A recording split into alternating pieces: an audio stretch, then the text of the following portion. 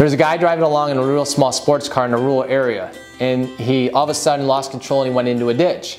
He was safe, car was a little bit damaged, but he thought, if I can find somebody to help pull me out, I can get this to a shop. So he walks down the rural road and he's looking for it, and all of a sudden he comes upon a farmer and a horse. He's like, "Excuse me, sir, but I got the smallest sports car, it's in the ditch, and I think your horse could help me pull it out. Could you help me out?"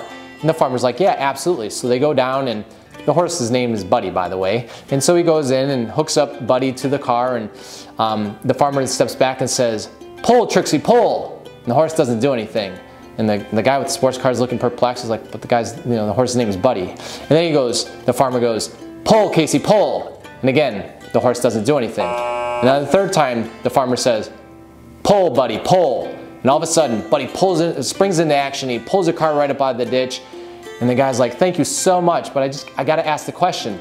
Why'd you call him two different names before you called his name?" He's like, "Well, you see, Buddy's blind.